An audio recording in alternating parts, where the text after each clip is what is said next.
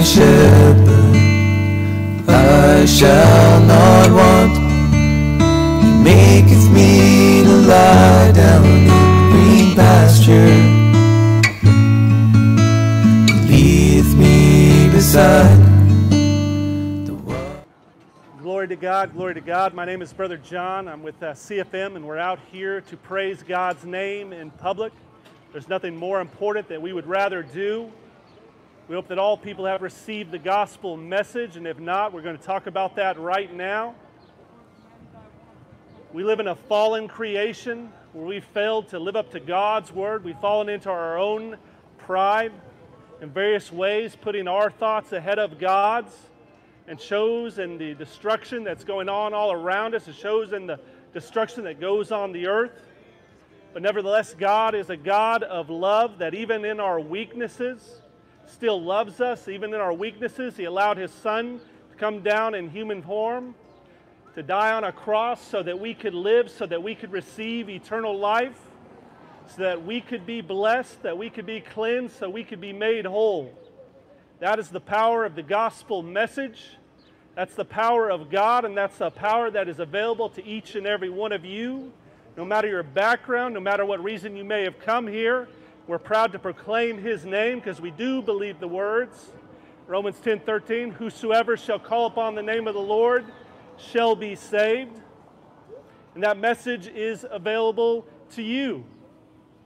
That's available to you even if you've made a mess of your life, even if you've made a lot of mistakes, even if you're on to your 5th, your 10th, your 20th chance of trying to get things right, doing it your own way. I want you to know there is a right way with God. There is a narrow path that you can get back to.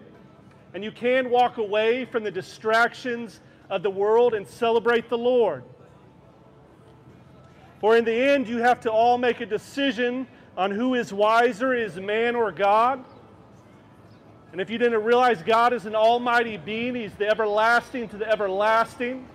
He created the heavens and earth. He created all of you, and yet some people still believe that they are smarter than God. They still believe that their way is better. And yet some will give lip service to God. They will hedge their bets, as it says in Titus 1:16. They profess to know God, but they deny Him by their works. Rather than giving themselves fully to God as God requires, they choose to go their own way, or they choose to have one foot in with God and one foot in with the world. That is not what God requires. That's not the Bible message. The Bible message in Jesus' words, if you want to be my follower, you must deny yourself, pick up your cross, and follow me. Notice He doesn't say, live your best life possible, live your purpose, how you feel. Rather, He says, follow me, follow Christ's example. And that's a challenging thing to do here in the West. We are a me-first society, very individualistic, and yet the Bible says, follow me. It does not say, go your own way. It does not say, mock the world. It does not say, mock God, but rather it says, seek the Lord. And that's why we're here today, to proclaim His name, and that you will seek the Lord, that you will humble yourself, you will let go of the pride. Pride is the word of this month. But it's man's pride, and man's pride does not give glory to God. Man's pride takes you further away from God. It's a rebellion, saying, I did this or I did that. Do not be deceived. Everything you have, your intelligence, your looks, your background, those are all things that God has given you. God has given you those gifts. And the question is, are you grateful for them, or do you think that you somehow earn them? You have been given many things here in the West, many opportunities that others in the world do not have. And as such, you have a responsibility. You have a responsibility to your brothers and sisters out here. That's why the second commandment of them all is to love your neighbor as thyself. Even here in Fort Worth in this beautiful day, there are people hurting in this city. There are people struggling. There are people who are down on their luck, never had luck, and they're looking for hope. And you, good people, could give it to them. You could, out of a Christian sense of charity, be that example for them. And so I'm hearkening to you back to the Lord. I'm hearkening to you back to the one that loved you even in your own wickedness, to lift you up. Just as Christ was lifted up on the cross, He too can lift you up in your lowest and darkest hour. And crowds like this, there's always some people who are suffering. They may walk around with smiles, but they hide them. They're dealing with things at home. They come from issues of broken families, maybe generational issues. I want you to know there is a God that cares about you. I want you to know there is a God that can save you. He can heal you. But you have to be willing to humble yourself. You have to be willing to let go of your ego and your pride and give it all to the Lord. That's why it says to love the Lord thy God with all your heart, soul, mind, and strength. We do not need any more lukewarm Christians here in the West. We need ones who will stand up for the gospel. We need ones that are unashamed of the power of God, proclaim His name no matter what the world may say. For the world does not love you. It is Christ that loves you. It is Christ that paid the sacrifice for you. For the Bible says when we are wicked, we are enemies of God. And we're wicked when we choose to go our own way, when we choose to be selfish, when we choose to think of ourselves before others, when we lie, when we cheat, when we steal. Most of you know these sins, as the Bible says, intuitively. And yet it is Christ that can drive you from those things. It is Christ that gives you that better example, the better example that we should follow. But you have to decide for yourself in a moment in time who will be your role model, who will be the one that you will give your life to. What do you truly believe in? Is there an afterlife? Where am I going? Is the path that I'm on, is it one that will honor God? For the Bible said there is a day of judgment coming for us all. And that's a very sobering message to those who are not saved. That's a very scary message to know that there's a day of judgment coming. For the Bible says in Romans 3:23, we've all sinned and fallen short of the glory of God. We've all failed to live up to the high, holy standard of God. For the Bible, the word holy means to be separate and apart from. It doesn't mean to be friends with the world. In fact, the Bible says friendship with the world is enmity with God. Be honest with yourself, my brothers and sisters. Is your walk one that glorifies God, or are you chained to the world? Are you enslaved by the temptations and the distractions of the world? There are many things that is going on out the streets, but make sure above all that it's God that's being glorified. Make sure that's His words being glorified. Make sure your example or Christ's example is in your walk so that you can be a light to others. For the Bible says we are to be a light on the hill, not to be hidden under a bushel. And it calls you, if you call yourself a Christian, it's time to return the fold. It's time for those words to have meaning. It's time for them to be words that say more than just lip service. And I go to this building occasionally on Sunday and I pay a little money in the collection plate. That's not what it means to be a Christian. What it means to be a Christian, as I said before, it means to deny yourself, pick up your cross, and follow Christ. To live out His example so that others can see your light and be moved and changed. Many of the churches here in the West are dead churches. Their light has burned out. We saw this during COVID when many of them shut their doors. We saw this where they were more concerned about being friends with the world instead of glorifying God. And there is an accounting for that. There is a reckoning. There is a purpose to your life. All these things, all these distractions, they will pass away, and you will be naked before the Almighty God, and you will have to make an account of every thought, word, deed, and action. How will you fare on that day? Be honest with yourself. How will you fare on that day? Because I came to realization a few years ago that I would not fare well on that day. I did not want to get justice on that day. Rather, I wanted to see the mercy and grace that only Christ can offer. But the Bible says you can have an advocate with the Father. You can have an advocate with Christ if you're willing to set aside your egos, humble yourself, and in a moment in time, Christ can lift you up just as He lifted me up. That is the beauty of the gospel message, the good news That even if you've made all the wrong choices in a moment of time, you can turn your life around and return to the Lord.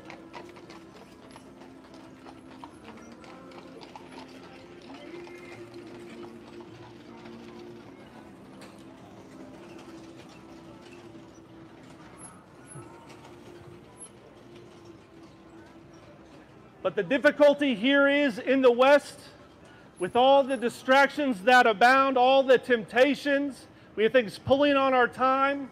We don't have time to read God's Word. We don't have time to spread the gospel. We don't have time to love our neighbor as ourselves as we're rushing around. And we're living in a time when the world has become darker. There's more anger. There's more resentment. Everyone is stressed. They're concerned about what happens next. Who will you turn to in that time? Who will you turn to when the politicians fail you, when your community fails you, when your friends and your family even let you down? Who will be your bedrock? Who will be your foundation? May it be Christ, for it is Christ. He offers the greater hope. If there is no Christ, there is no hope in the world, and everything we do amounts to nothing. God bless you. But if that's true, what happened 2,000 years ago, that a man died on the cross and 3 days later he was resurrected, the world has never been the same. That supernatural event transcends time, space, and it can lift you up, it can heal you, it can guard you against the wickedness in the world, and even though things are going down all around you, you still will have the Lord. For that's what the Bible promises you. He promises you a steadfast love that endures forever. Not the transitory love that we see promoted on the movies and the TV shows these days, but a love that will last forever, a love that loved you even when you were wicked. It says in Romans, He loved us even while we were still sinners, even when we rejected Him. I know this because I was at the top of that list of those who rejected God, had no time for God, and was concerned about making as much money as I could and cared little about the people around me. But in a moment in time, God humbled me, just like He's humbled others in the Bible for my good. And that's what I offer to you. I offer God's love. I offer you God's message, that He can fill you with that Holy Spirit so you can walk in a new path. You can walk in a new love, a love that will transcend the wickedness of the world. So I'm now going to turn the mic over to some of my brothers to preach this message. But if you have questions about faith, you have doubts, please come forward and talk to us. That's why we're here. We're proud to proclaim His name. We're more than happy to talk with any of you. God bless you all. Here we go. Thanks for preaching. Listen up. This is an important message. I hear a lot of people saying that they know Christ. But I would have to ask you, does your faith measure up to the book of 1 John chapters 1, 2, and 3? Jesus says, if you love me, obey me. If you truly love God, you will show forth the obedience that we are commanded. That is to love the Lord your God with all your heart, mind, strength, and soul. As Jesus stated, the second greatest commandment is this, to love others as yourself. So if we're not walking in love, biblical love, which teaches truth, because love rejoices in truth, it does not rejoice in iniquity, then we are deceiving ourselves. Listen up, there's a watered down gospel which you need to be very careful of. And it's this, that we can live our best life now, as Brother John stated. And if you believe that you can live however you want to now, you are deceiving yourself. The Bible says that the enemy, the devil, roams around like a lion, seeking whom he may devour. He has come to kill, steal, and destroy, and he does that through demonic doctrines and teachings. Teaching that come from men out of their own hearts. They devise fables and things that are not according to the Word of God. But the Bible says this in Psalm 110, 119. Your word, O Lord, is a lamp unto my feet and a light unto my path. So how do I know if I'm walking in the right way? I'm in the Word of God. I'm reading it. I'm letting the Holy Spirit write His Word upon my heart as He creates that circumcision within. That circumcision is made without hands. That is the Holy Spirit bringing you to life, cutting away the dead flesh, as it were, cutting away the sin that is in our life. Not that we are perfect. No man is perfect except Jesus Christ alone. But indeed, if we say that we know Jesus and we walk in darkness, we are a liar, the Bible says, and the truth is not in us. A Christian should know that we ought not to be walking in the ways of the world. For the Bible says that friendship with the world is enmity with God. So if we claim to be a friend of God, and yet we're walking in the ways of the world, we trust in what we're taught by the world, we're not examining ourselves, as Paul says, you're leading yourself, you're opening yourself up to deception. I want to say this, that Jesus Christ is coming back. No man knows the day or the hour, but it is appointed that he will come back. I want to make sure that we all understand that it is appointed for man to die once, and then comes the judgment. The Bible says in the book of Revelation that the angels stand around God, worshiping him, saying, "Holy, holy, holy is the Lord God Almighty." If we don't have the proper respect for God, the fear of God that we ought to have, then we fall into sin.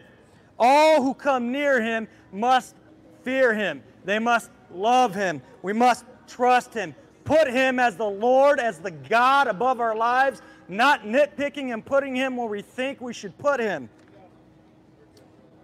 Listen, the world doesn't need a lukewarm, watered-down gospel that has no power to save. You do know that Jesus himself warned about hell 42 times in the New Testament. Believers themselves are warned in 1 Corinthians chapter 6, verses 9 through 10. It says this, "Do you not know that the unrighteous will not inherit the kingdom of God? Do not be deceived." My friends, I'm telling you this because many are under deception. You think it's okay to walk in drunkenness, to walk in lewdness, to celebrate the pride that comes with this world, to celebrate sin, homosexuality, whatever it may be, whatever your vice is. I'll tell you this, that Jesus Christ can set you free. He can heal you. He can take those chains and break them. He can turn a gift, and have become partakers of the Holy Spirit, and have tasted the good word of God and the powers of the age to come, if they fall away, to renew them again to repentance, since they crucify again for themselves the Son of God and put him to an open shame. So this has the ideal that if we claim to know Jesus Christ, yet we walk in willful sin, we deny him from our actions. Our actions talk about who we are. If we truly love him, we're going to be caring for one another in godly fear. The Bible says that pure and undefiled religion is this, to care for the widows and the orphans, and to keep oneself unspotted from the world. So there's an element there where we are called to holiness by keeping ourselves unspotted from the world, and this is a work that's done through the power of the Holy Spirit, praise God. As he works in us, he changes us, and he conforms us to his will, no longer being in our own will.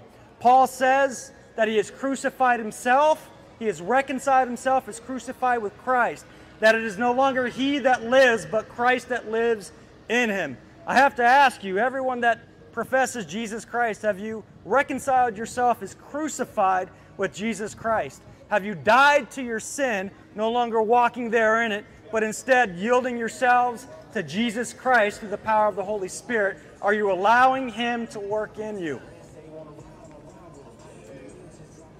The Bible says that God does not take any pleasure in the death of the wicked. He's calling you to repent, to trust in him, to know that he is the Lord, that he indeed is coming back, and that the resurrection is indeed true.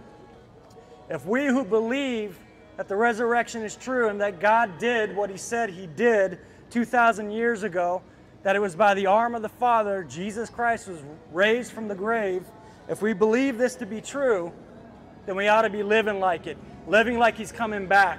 2 Thessalonians chapter 2 gives an ideal of the coming of Jesus Christ. Paul says, "Let no one deceive you, for that day will not come unless the falling away happens first, and then the man of sin is revealed." Listen up, many are under deception. Many are believing whatever they want to believe. but we always need to hold all things according to the Word of God, to the light of His Word, and understand that His ways are right. His true Word is always something that we can trust in. Let's continue on. Romans 6, verses 1 through 4 says this: "What shall we say then? Shall we continue in sin that grace may abound? Certainly not. How shall we who died to sin live any longer in it? Or do you not know that as many of us as were baptized into Christ Jesus were baptized into His death? Therefore, we were buried with Him through baptism into death, that just as Christ was raised from the dead by the glory of the Father, even so we should walk in newness of life." Come talk to us. This is the gospel. This is what we're trying to bring to you. All men everywhere have fallen short. We have all sinned. There is none righteous under heaven, no, not one, except for Jesus Christ. He is the only one. He is God on high. In John chapter 1, it says, "In the beginning was the Word, and the Word was God, and all things that were created through Him. There was nothing that was made without Him." In verse 14, it says that He dwelt among us. He put on flesh and He dwelt among us. This is Jesus Christ, the Son of God, the only begotten Son of God. He's not an angel. He was never created, but instead, He has always been God, second person of the Trinity. He stepped down from on high to take the wrath of God upon Himself, that we might be reconciled unto the Father through Him, by His blood. It is by the blood of Jesus Christ that we can be free, that we can be set free from the bondage of sin, no longer having to worry about the wrath of God to come upon men. The wrath of God comes upon the sons of disobedience. Understand this: there is a day coming. He is coming back, and He will be coming back with fire in His eyes and a sword that protrudes from His mouth. And He's doing this to bring judgment upon the sinners and the unrighteous, those who rejected the only sacrifice.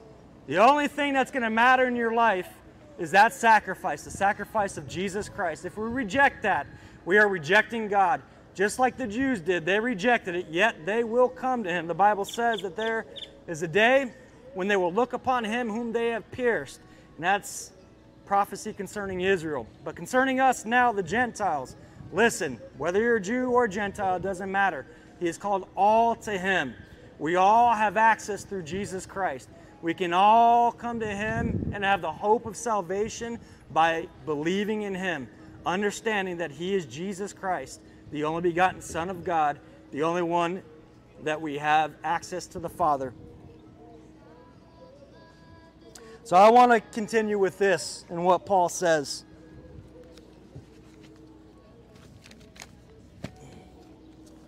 Therefore, put to death your members which are on the earth: fornication, uncleanness, passion, evil desire, and covetousness, which is idolatry. Because of these things, the wrath of God is coming upon the sons of disobedience, in which you yourselves once walked when you lived in them. So if we proclaim Christ, we should not be walking willfully in that sin. If we are, then something's wrong with their faith. Something's wrong with the message that we heard.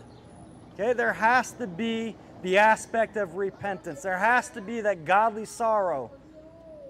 We need to be meek and humble before the Lord God Almighty and understand exactly who He is. A God who was 3 times holy and had to send His only Son to die on the cross. The message of the cross is two-sided. Yes, it is God's love. It is God's love. God loves you. That is no question. There is no question to that. He demonstrated that by sending His only Son to die while we were still yet sinners. But the other side of the cross is the wrath of God against sin, and this is why we preach what we preach, because we want you to be reconciled through Jesus Christ, the one and only. Now, going back to what Paul says here,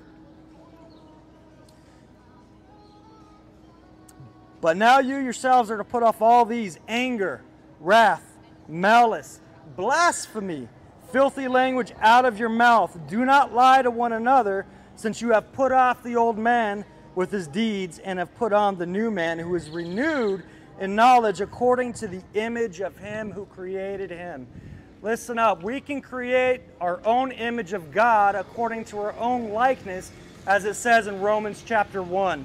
If we're not careful, we can make up our own God that says, yes, you know what, the God that loves me is okay with me drinking this beer and getting drunk, getting a little tipsy. The God that loves me is okay with me going out and having a little affair on my wife, or having slipping into fornication.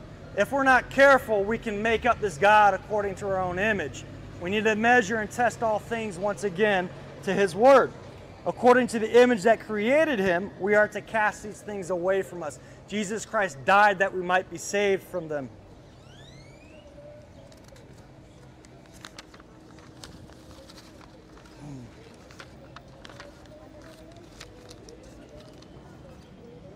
Romans 6:14 says this, "For sin shall not have dominion over you, for you are not under law, but under grace." Okay? So what does this mean? There are a lot of people that say, well, we're not under law, we're under grace. Well, if you're under grace, then sin will not have dominion over you. This is Paul's point here. He's really contending with the Judaizers that are afraid that this grace would bring in and usher in freedom in sin, yet Paul says no, grace does not mean that we are to continue walking in sin. That's not to say that we won't fall and that we might stumble. Indeed, this is true because He knows our frame. He created us. No man is sinless and perfect, only Jesus Christ the righteous. But once again, we're not to be walking willfully in our sin. 1 Corinthians, we read that already. We're going to continue on. He who covers his sin will not prosper, but whoever confesses and forsakes will have mercy. I want you guys to get this point. Please bear with me just a little bit. He who covers his sin, if you do not recognize, if you do not confess, if you want to put on the act that you are a good... Is it on? Check. No. Oh, there we go. Check. Hallelujah. Jesus says that He is the way and the truth and the life, and that no man can come to the Father except through Him. Jesus says to deny yourself and to pick up your cross and to follow Him daily. For God did not give His Son so that we could continue in sin, but God gave His Son so that we could be set free from sin. We must deny ourselves and pick up our own cross. That means put to death what is earthly, crucify the flesh, and turn from our sins. The Bible says that all lives will be in the parting lake of fire that burns with sulfur. And the reality is we've all lied. We've all sinned against God. Nobody's perfect. If I asked anybody here today if they're perfect, they would all say no. That's because we've all fallen short of God's glory, and God is perfect and holy and righteous. And since we could not keep His law, God sent His only Son so that He could die for us, so that we can have eternal life in His life's blood. The last 3 words that Jesus said on the cross was, "It is finished." In other words, the debt has been paid. If you're in a court of law and someone else pays your fine, if you have speeding fine tickets and somebody pays those fines, the judge can legally let you go. And that's what Christ did on the cross. That's why He said, "It is finished." But if you're in a court of law, many of us like to say that we're going to go to heaven because of our works, but it's not because of our works. The Bible says that all of our works are unclean, like filthy rags before God. So what can we do to have eternal life? Well, all that we have to do is just turn from our sins and put our trust into the Lord like you would trust a parachute. But the reality is, the real reason why people don't turn to Christ is honestly because of pride. You guys want to make it on your own ways and on your own terms. But see, look at what it's caused the world. Look what it's caused to the world. It's caused destruction and chaos. So when are we going to realize that our way is not our way, and that our way is not going to work, but only God's way is going to work, because He is perfect and holy, and we are not. The Bible says that the heart is the most deceitful above all things. You can know it. So if you're trusting your heart today, well, you're deceiving yourself. We must put our trust into the Lord. We must turn from our sins and believe on Him, not believe in Him, but believe on Him, put our trust in Him, and He'll renew your mind. He'll give you a spirit, and He'll remove that heart of stone and give you a heart of flesh. But we have to humble ourselves. It's not worth holding on to the things of the world if we're going to lose them anyway. Seek for what is eternal, which is after death. Don't seek for the things that are going to be here today and gone tomorrow. Our life is like a vapor. It's going to be here today and gone tomorrow. Then next comes judgment. Don't be distracted by the things of the world, but be focused on the things that are on eternal. Jesus says that he is the only way to the source of life. It is a narrow gate, but it is the only gate. And we must turn to him. We must deny ourselves. We have to deny ourselves, because that'll lead to hell and destruction. See what happens when men start to rely on the world?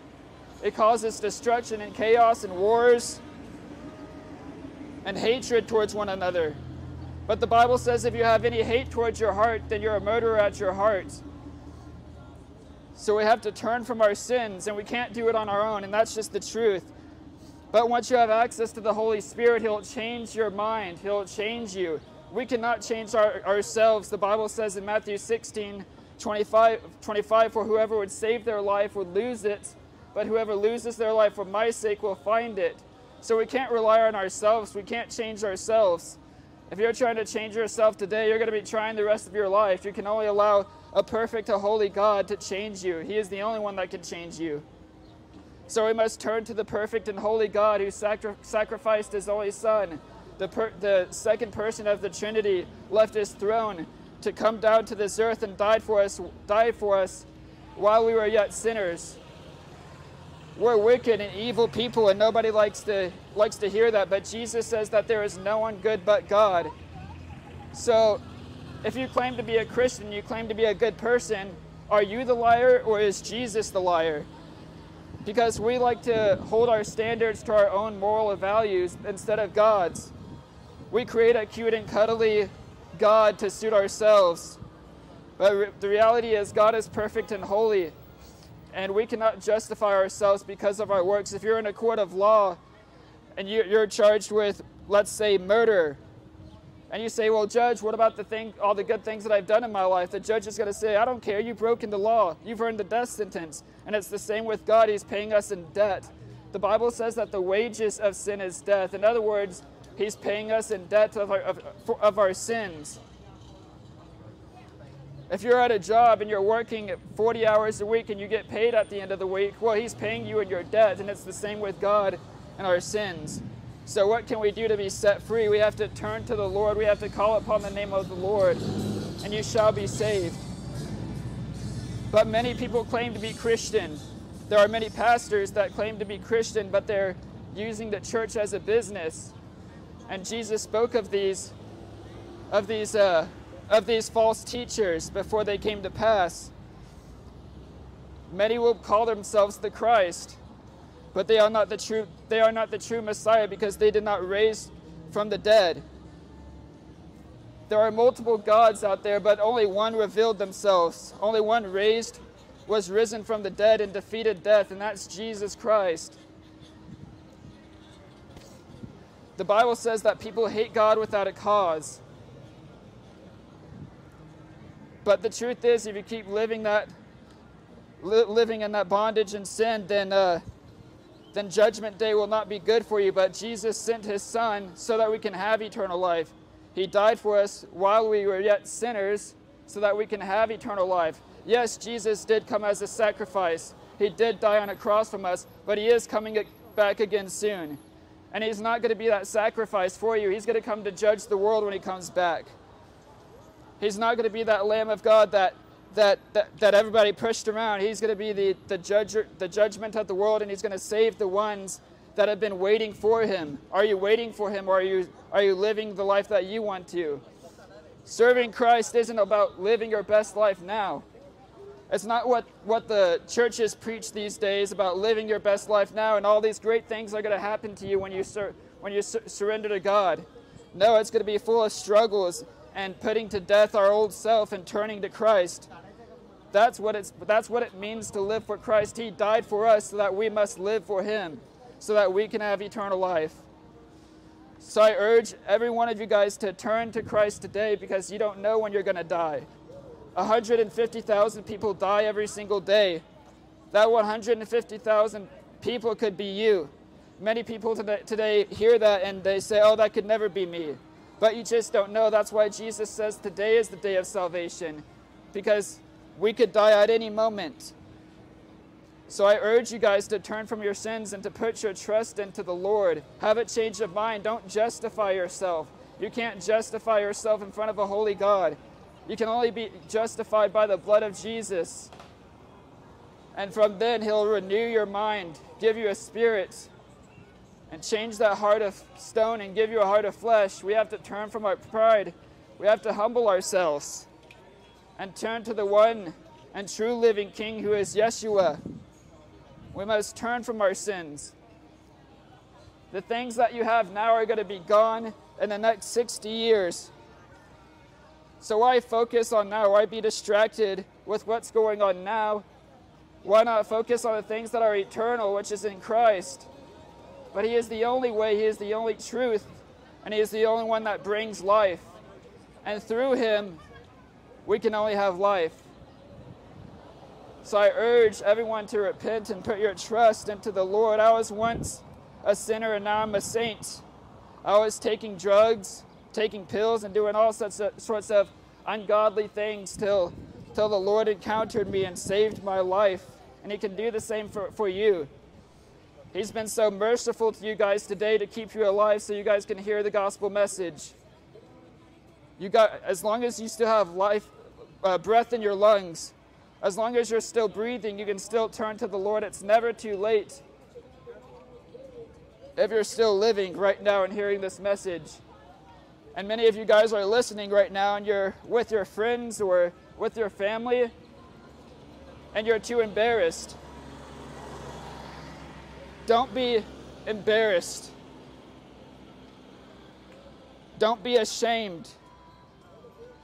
Turn to the true and living King who has died and rose again and defeated death. Turn to the one who loves you, who died for you, who left his throne and came here to be persecuted and to be brutally tortured and hung on a cross. And he rose again and defeated death for you. So, my friends, it's time to humble ourselves and put our trust into the Lord. And yes, most people are unfortunately going to hell. My family is honestly on their way to hell.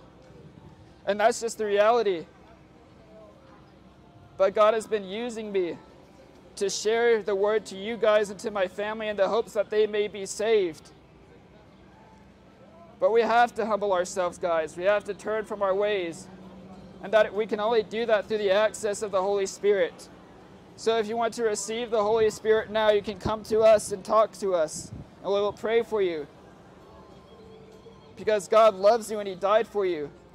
That he brought his only Son. But we don't just believe in him.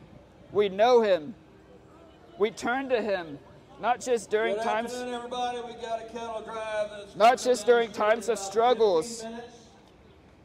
But we sacrifice our lives for him as he did for us on the cross. So turn to the Lord while you guys still can. Humble yourselves. Turn to the Lord. If you guys have any questions, we'll be here. God bless you guys.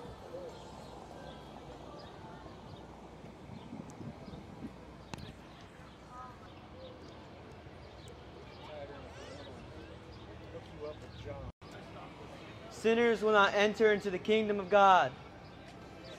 Do you not know that when you do something wrong, that is a sin against God?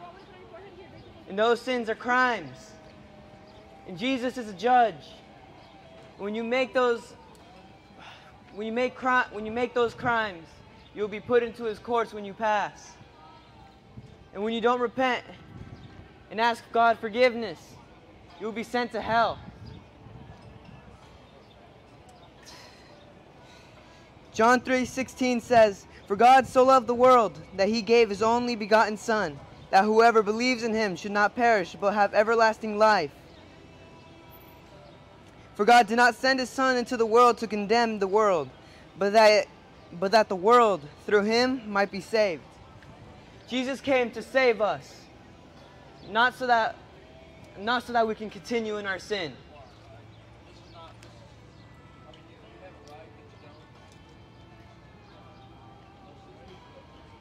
He who believes in him is not condemned, but he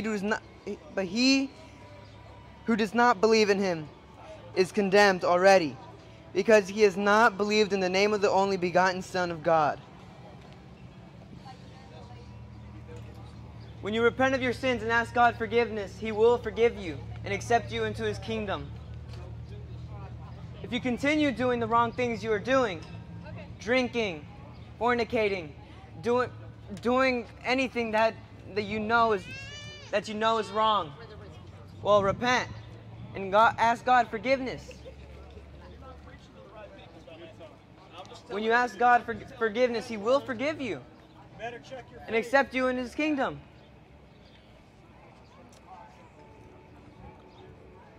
And this is the condemnation, that the light has come into the world, and men loved darkness rather than the light, because their deeds were evil. For everyone practicing evil hates the light and does not come to the light, lest his deeds should be exposed. But he who does the truth comes to the light, that his deeds may be clearly seen, that they have been done in God. A lot of people here say they know Christ and that they believe in Him, but what's the actual truth? Do you really believe in Him? Do you really accept Him? If you don't accept Him, then He'll send you to the depths of hell.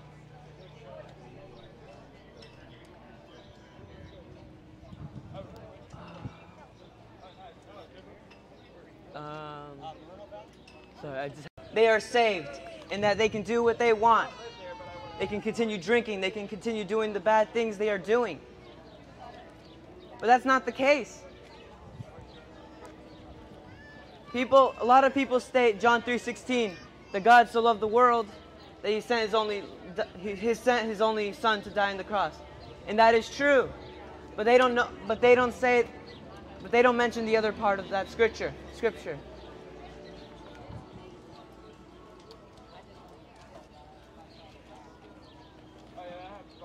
John 3:18 says, "He who believes in Him is not condemned, but he who does not believe in is condemned already." A lot of people, they say Jesus loves them and that they can continue. Everybody, welcome to Fort Worth, Texas. Welcome to Fort Worth Stockyards National Historic District. Jesus loves you, but not his sin. Not your sin. You are spending your afternoon with us today. We've got a lot of stuff going on.